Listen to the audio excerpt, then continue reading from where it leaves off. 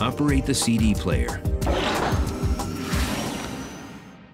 If one or more CDs have been loaded into the system, select CD as your source by pressing the Disc button on the bezel or the CD tab on the audio screen.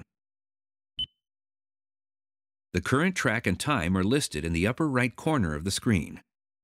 Some discs include text information, which display the track name, disc title, and artist name.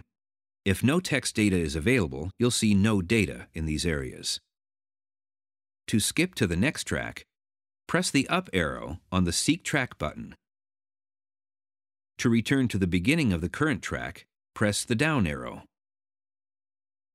To skip back to the previous track, press the down arrow twice. The Seek Track button can also fast forward by pressing and holding the up arrow.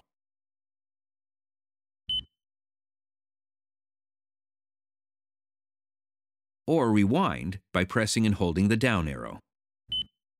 To jump directly to a specific track, press the on-screen Select button to access a list of all tracks on the disc. You can scroll up or down using the arrows to the right.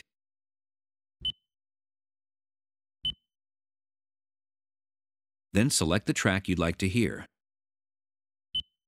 To return to the audio screen, press the previous screen arrow. The buttons at the bottom of the screen allow you to change discs, repeat the current track, randomize your playback order on the current disc, scan the first few seconds of each track on the current disc, and adjust sound and tone settings by selecting the Sound button.